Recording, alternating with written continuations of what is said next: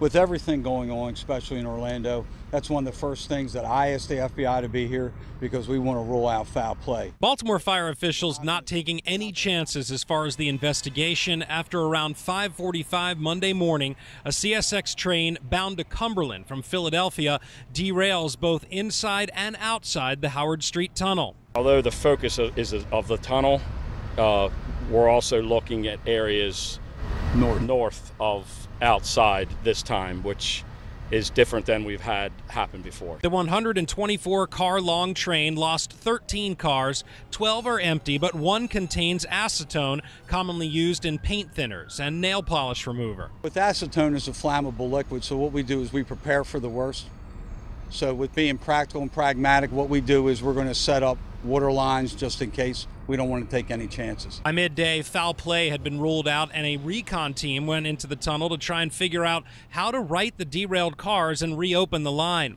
Monday's derailment did have a few tense moments as roads closed around the Howard Street station. Memories of the Great Tunnel Fire of 2001 seemed to play back into people's minds. In 2001, if you remember, we did have a fire. So fortunately right now we don't have that, and hopefully we won't. While the cause remains under investigation, CSX officials say they are confident in the city's freight rail infrastructure. The freight infrastructure through Baltimore is sound, that it's inspected regularly, and that we have complete confidence in the infrastructure that we have in the city.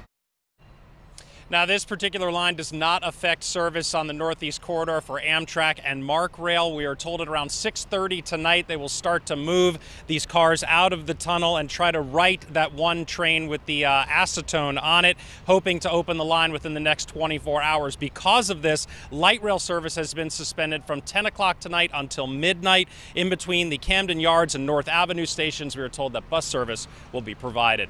We're live in Mount Vernon tonight. I'm Lowell Melser, WBAL-TV 11 News.